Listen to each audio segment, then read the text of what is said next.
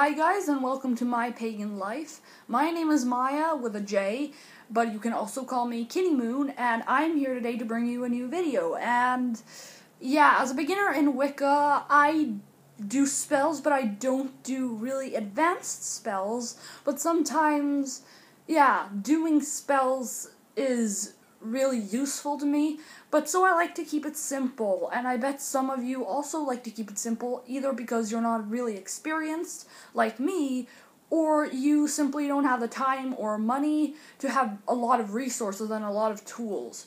So today I'm going to show you a healing or cleansing spell, it works for the same thing, that I have just experimented with 1 or 2 or 3 times, and it has worked extremely well for me in situations where I need some healing powers, or actually it also works as a kind of like courage spell as well, for me at least. So I'm going to show you. I'm sorry if the lighting is bad and if the room is a little bit messy, but yeah, what I have here is a few things and tools. Now I've just put these as examples. You don't need all of these. As a matter of fact, you don't need any of these for that matter if that's how you want to do it, but anyway. So let's start. So what you're going to need is a candle of sorts.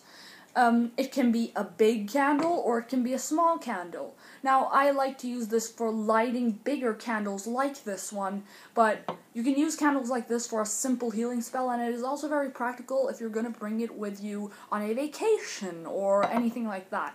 But for now, I'm going to use this one, so we can put this one out of the picture. So now I've got my big candle. Now, it is up to you what you want to, but actually I've used the element of water to assist me with the energy, like trying to, so yeah. Now this isn't really a chalice, but it works as a chalice, so that's why I like to use it. Now, as many other Wiccans and pagans, I really make a good connection with crystals. Now I've put these 3 as examples as well. All of these 2 are quartz crystals. It is one like this one and one like this one, but this one is the one I like to use. I don't think this is a quartz crystal.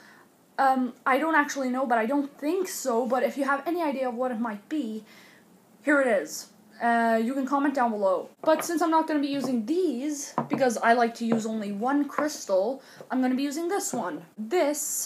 I like to use this because before I got a pentacle necklace, I used this as a necklace, actually. I used, like, thread, and I put it on here. But now I've used it on my altar as a, like, piece. So what I like to do is, I take this one, I put it in front of the candle, and then what I do next is I light the candle. Now, also, I want to mention that you can also burn incense along with candle. Now, this was a little bit of a failed experiment on what I tried from a tutorial on video that a tutorial on YouTube I found on incense on a budget. Now, you choose that yourself, but I'm not going to do it this time because I'm trying to make it as simple as possible. Okay, so what I'm going to basically do now is I'm going to light the candle. There you go. Now, I do want to mention that underneath this one, sometimes I also like to take a piece of paper and write positivity, courage, healing, and then I put this over. Now, what I do is, before this, it's really useful if you cleanse the crystal. I'll probably do a tutorial on that later on, but yeah, when I've cleansed the crystal, I put the crystal on top of there. Now, you can choose whether you want to cast a circle or not. This is really, what do you prefer? So here I got the candle, and I've got the chalice, and then I got this one. Now, as a matter of fact, on this spell, I don't really say any chant or anything specific.